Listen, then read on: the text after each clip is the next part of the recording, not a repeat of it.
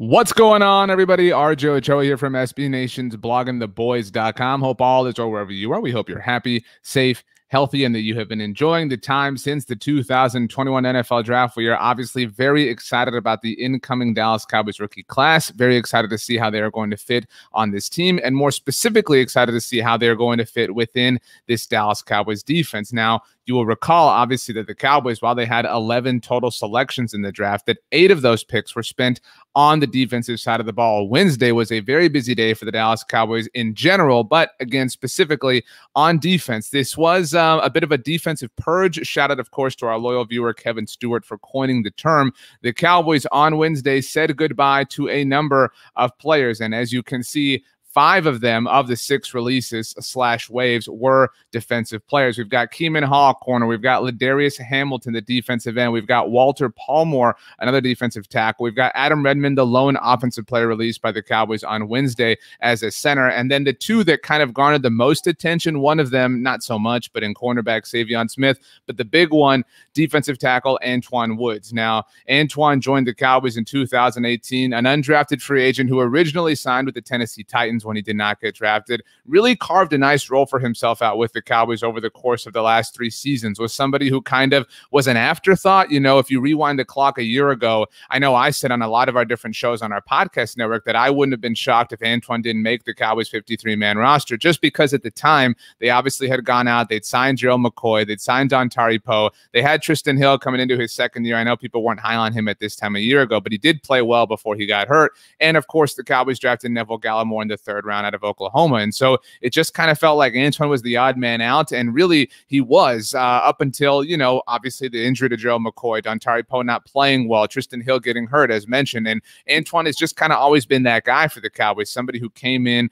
and did the dirty work and really did it in a lot of different instances. The Cowboys did tender him as a restricted free agent this offseason. He really actually just signed that RFA tender like a few weeks ago. And so we're obviously talking about a Dallas Cowboys team that walked away from the draft with 2 defensive tackles, which is why they went ahead and look, the writing was on the wall, and football is a business. And sometimes that is a really unfortunate reality of the way that it goes in the NFL. But when the Cowboys walked away with Osa Odigizua and with Quentin Bohanna, it really felt obvious that Antwaun Woods' time with the Dallas Cowboys was going to come to an end. But you look at this list, and besides Antwaun, there are 2 corners, obviously, and Keeman Hall, not a real big deal, but Savion Smith was a veteran and somebody who maybe maybe would have had a slight role on the Cowboys defense, but we're talking about, again, a Cowboys team that walked away with a number of defensive backs in the 2021 NFL draft. Obviously, Kelvin Joseph, their 2nd round pick, their 3rd round pick, Nashawn Wright. We've all had a lot of things to say about Nashawn Wright. And then obviously in the 6th round, Israel Mukuamu, who might play safety, but overall is another defensive back. And so it really is just a matter of simple math. The Cowboys had to cut a number of players, as we just discussed, to get down to the 90-man roster limit. It's that time of year where teams can have 90 players on their roster, but that's it. And ultimately, these may or may not be the final 90. You know, sometimes there's one move, there's another move that sometimes happens that, kind of sends things in one direction, whatever. And maybe you kind of have plus-minus players, but this is generally the group of players that is going to go to Oxnard, California for training camp with the Dallas Cowboys. The group that, if there is a preseason, by the way, the 2021 NFL schedule will be released next Wednesday on May 12th. I almost said Monday 12th, on May 12th. And we will have a live show for you on Wednesday night to recap the 2021 Dallas Cowboys schedule. So make sure you subscribe to the Blog on the Boys YouTube channel so you don't miss any of that awesome action. But football's a business, and the Cowboys drafted 2 defensive tackles. They drafted 3 defensive backs. They drafted 3 defensive linemen, if you want to throw Chauncey Golston in there. And they obviously have also signed a number of different players in free agency. And this actually brings up a very great point. The Dallas Morning News' Michael Gelkin pointed this out on Twitter on Wednesday. Just reading his tweet, Cowboys waive nose tackle Antwaun Woods. A source confirmed Woods sparked the defense's midseason improvement. I suppose we could call it an improvement, whatever. But in 2020, when moved to starting lineup, team has added 6 defensive linemen since March, 3 from free agency, 3 draft picks, as we just talked about here. All 6 with at least 34-inch arms, length a Dan Quinn emphasis. You think about it, we've talked so much about height when it comes to the defensive back position and specifically a cornerback, but Dan Quinn wants some long arms, and sometimes teams operate this way in the NFL. They have physical profiles, and if you do not meet them, you cannot stick around. And while, as it kind of already stood, Antwaun Woods was kind of, again, the odd man out for the Dallas Cowboys at the defensive tackle position, because in football, you always follow the money, and the money has now been spent on other positions, regardless of Antwaun's restricted free agent tender that he signed a couple of weeks ago. And so, yeah, it made sense, but it also made sense for Dan Quinn, again, specifically in terms of the physical profile that Antwaun Woods has not lining up with what he wants to have in his prototypical defensive tackles. And so while that's unfortunate, and Antwaun Woods really gave a lot to the Dallas Cowboys, hopefully he catches on somewhere else. We can continue to root him on in his NFL career. I will say that it's a little bit scary to trust Dan Quinn. I get that. And obviously he's somebody who has not had a lot of success recently in terms of his stint with the Atlanta Falcons. But we all do believe in a couple of things. One, the general Seattle scheme that Dan Quinn is bringing. Obviously the Cowboys defense had a lot of success within it in 2018. And, just kind of thinking out loud right now, that 2018 season for the Cowboys was predicated so much on the great, and more specifically, the versatile linebacker play that they got from both Jalen Smith and Leighton Vander Esch, then a rookie who we're going to get to in a minute, by the way. And now the Cowboys have that infusion of young, lateral, side-to-side, versatile defensive talent at the linebacker position in Micah Parsons and Jabril Cox. And so this is a familiar scheme to the Dallas Cowboys and a familiar defensive philosophy. And so in that sense, it's fair to trust it. And the other thing is, while I get that maybe you're saying, why should we trust Dan Quinn? He's had a lot of failure as of late. He didn't amount to much with the Atlanta Falcons after the season they went to the Super Bowl. His defenses in Atlanta weren't that great. While I get that concern, I do think that if you're the Dallas Cowboys and you are going to go in the direction of Dan Quinn in terms of him manning your defense, you have to go in the direction of Dan Quinn in terms of him manning your defense. You have to go all in. You have to let this be the Dan Quinn defense. And while Mike Nolan didn't necessarily a lot of people thought didn't necessarily deserve to be a defensive coordinator last year, there was not really a lot to his name in terms of his recent NFL successes. They really never gave Mike Nolan a fair shake. And I'm not trying to say that Mike Nolan would have been a better defensive coordinator for any other, rhyme or reason. But what I'm saying is, if you're going to do this, be all in. Be all in with Dan Quinn and go with his prototypes. Go with the arm lengths that he wants at defensive tackle. Go with the heights that he wants in your secondary, because that's what you hired. You hired Dan Quinn to do what Dan Quinn does. So trust in that. And ultimately, that's either going to work out or it's not. But if you don't do it, then you're just wasting everybody's time.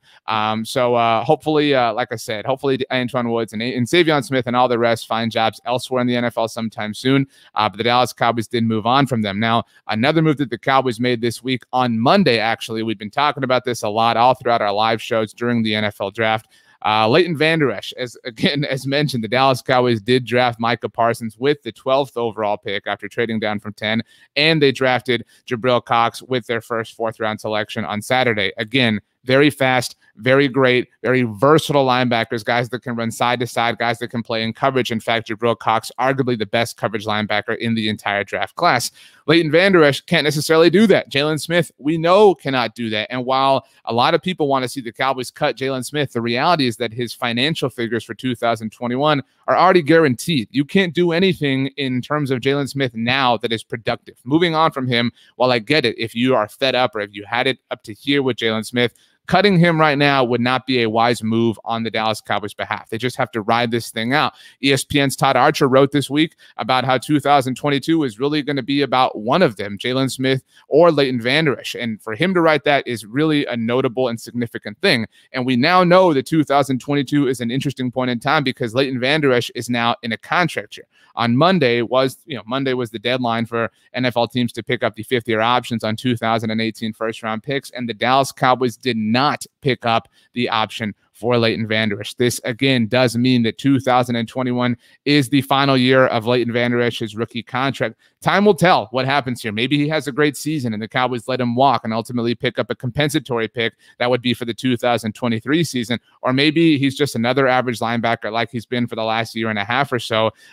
Maybe he's unfortunately riddled with injuries. I mean, there's a lot, again, to kind of be afraid of here. Leighton's option value, if you were unaware, would have been $9.145 million. And because he was drafted in 2018, the 2018 first-round class is the first to have their fifth-year option values fully guaranteed. That means the Dallas Cowboys would have been on the hook for all of that money, $9 million plus in 2022. in a situation where they now have two linebackers in Micah Parsons and Jabril Cox that in 2022 are going to be on their second year with the team. I think it's very possible that the Dallas Cowboys don't have either Leighton Vander Esch or Jalen Smith on their team next season, but at the absolute most, it's going to be one of them. Now, when the reports of the Cowboys declining Leighton's fifth-year option came out, all the reports said that the Cowboys would love to work out a long-term deal with him before next season. Obviously, yeah, they're not going to come out and say, look, we don't want anything to do with this guy forever. They're stuck with him for this year. But the Cowboys saying, we're good on paying you $9 million fully guaranteed for next season. I mean, unless Leighton's willing to sign an absolute, just ridiculously team-friendly deal for 2022 and beyond, I think it's really, really, really unlikely that the Cowboys are going to commit themselves to him. So it is very possible. I would honestly say it's probably 75 to 80% likely that this is Leighton Vander Esch's last season with the Dallas Cowboys. And you know what? I know it's unfortunate, and I know it, time flies. It feels like yesterday that he was hunting wolves or whatever and howling all over the place. But this is an important step for the Dallas Cowboys. We have seen them unable to acknowledge sunk costs. We have seen the Cowboys with a sense of arrogance or a sense of hubris, however you want to term it, when it comes to decisions that they've made and kind of doubling down on them, even if they were not great decisions, but just because they didn't want to face the public backlash, they didn't want to maybe look themselves in the mirror and say it was a bad decision. It was not a great decision, we now know, for the Cowboys to take Jalen Smith with the 34th overall pick in the 2016 NFL draft. It was an even worse decision to double down on that idea, although he did sign a team-friendly deal in the early parts of the 2019 season when they gave him that big contract. Those things are already done. And while they shouldn't have been done, just like it shouldn't have been a situation where they took Leighton Vander Esch in the first round of 2018, those things have already been done. And instead of wallowing and just kind of hoping that they get better, I think the Cowboys deserve some props for admitting that and for saying, you know what, we paid all this money, we spent these draft picks, and that sucks, and we wish that we could go back, but we're not just going to sit and let it be the situation that we're in forever. We're going to move on as soon as we can. And that's where this term purge comes from, because in the days since the NFL draft, let's count it out loud. Going chronologically, the Cowboys, as mentioned, did not pick up the fifth-year option on Leighton Vander Esch. And while maybe you don't think that's a big deal, that is the team demanding accountability from some players that they have hoisted up. And I know that Jalen Smith wasn't necessarily directly impacted by the move to decline Leighton's fifth-year option, but that is a shot. That is a shot at Leighton Vander Esch and Jalen Smith. And those have arguably been the two players that have faced the least amount of accountability from the team over the course of the last 2 years. And so for the Cowboys to say, you know what, we're holding you accountable, we're holding your feet to the fire, it's time to really either play great or we're going to move on from you, that shows some growth. And while I'm not saying that the Cowboys are suddenly the most well-run team in the NFL, this is a positive step in the right direction. So kudos to the Cowboys in that regard. And while I don't want to necessarily pick on Antwaun Woods, if we again put up the names the Cowboys released on Wednesday or waived, I mean, Antwaun Woods is a fine player for them, but they are releasing him and saying, this is no longer what we want. We no longer want fine. We don't want to just, we no longer just want acceptable things. We want elite. And while I'm not saying that Osa Odighizuwa or Quinton Bohanna are elite options or elite commodities today, this is the Cowboys moving on from their kind of average moves that they've done. And look, when we started our live show on Tuesday night, we started it off by saying, should the Cowboys bring back Jeff Heath, who the Las Vegas Raiders released on Wednesday? And while I think there's a legitimate argument for that, I think the Cowboys passing on maybe doing that, and we'll see if they ultimately are interested or show any interest in Jeff Heath. At the time of this recording, they haven't. But that is growth as well, because that is the Cowboys saying, you know what, those are the same comfortable things we've been doing forever and ever and ever, just kind of settling with players like Leighton Vander Esch, settling with players that we've doubled down on already in Jalen Smith, settling with players like Antwaun Woods, returning to players like Jeff Heath. I mean, Brandon Carr was a nice experiment for them to take this past year, but that didn't make any sense. And granted, it's not necessarily something that blew up in their face, but the Cowboys need to ultimately be a little bit more forward thinking. And I think that we're starting to see just some mild signs of that sort of disposition, which is very good to see in the long run. But to get to the ultimate place you want to get through that proverbial long run, you have to have that purge. The Cowboys are purging the average, low-quality talent from their defensive roster. They're being smart, finally, with some financial decisions that they have to make. The Cowboys cleared up about $2 million in cap space by moving on from Antwaun Woods, and we'll see how they utilize that. The Dallas Morning News' David Moore had a tweet about this. Maybe the Cowboys go out and get Joe Looney. We talked about that at the end of Tuesday night's live show here on the YouTube channel.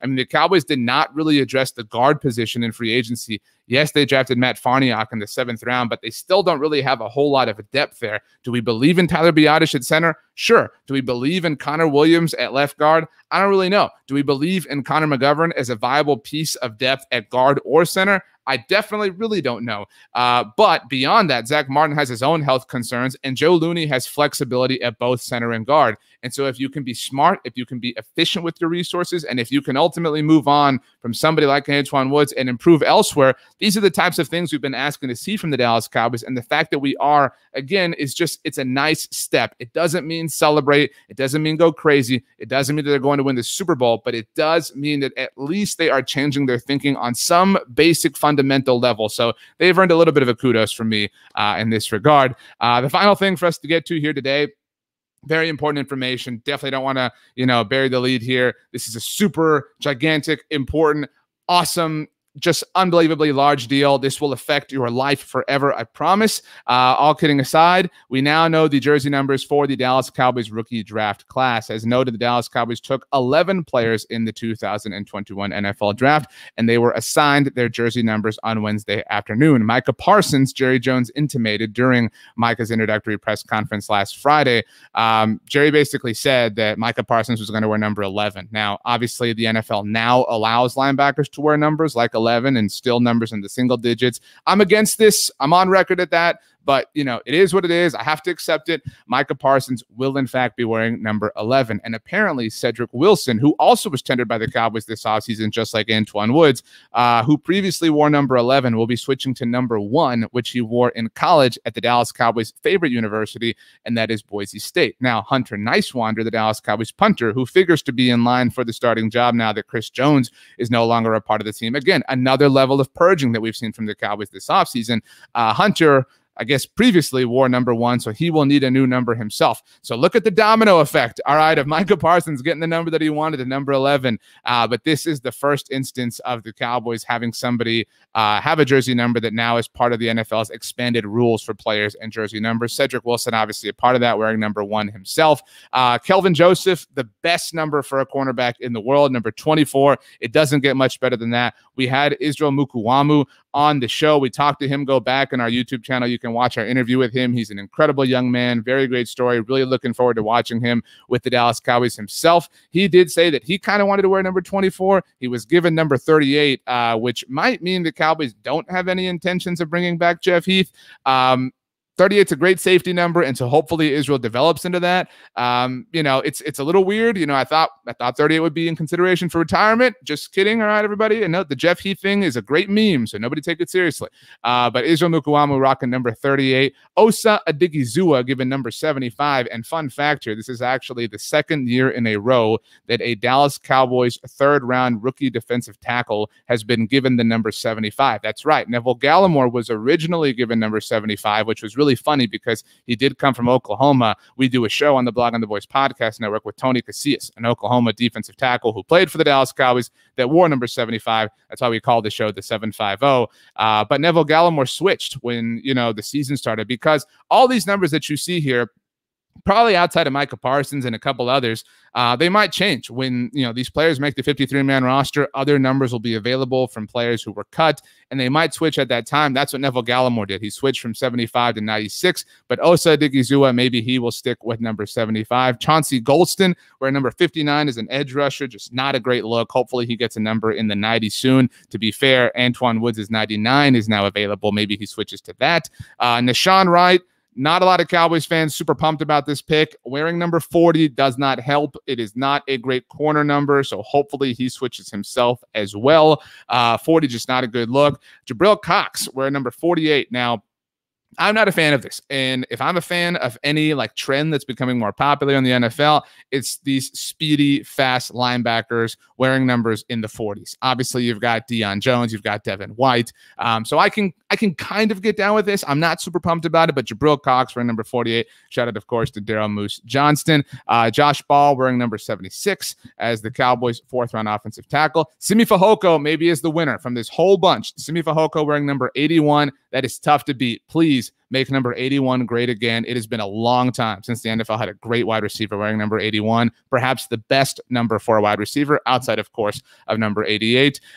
We've obviously got, Quentin Bohanna wearing Tyrone Crawford's old number and number 98. So that is what it is. As mentioned, Israel Mukuamu is wearing number 38. And finally, Matt Farniok wearing number 68, just a standard guard number. So it is what it is. But like I said, very important information, all of this. And we will have all of the very important information that you need when it comes to the Dallas Cowboys right here on the Blogging the Boys YouTube channel. We don't sleep. In fact, I don't know what sleep is. 24/7, 365 coverage when it comes to the Dallas Cowboys. So make sure you subscribe right here so you don't miss a single thing. Make sure also to check out bloggingtheboys.com. We have articles coming out all the time because we know that you need to stay updated on America's team, our favorite team. So we make sure that that is the case. I mentioned our podcast network. You can subscribe to the Blogging the Boys podcast on any major podcast platform, Apple devices, Spotify. Search for Blogging the Boys. Hit subscribe if you can. Leave a rating, write a review. Those things make our hearts oh so happy. My name is RJ Ochoa. You can follow me on Twitter or Instagram at RJ Ochoa. And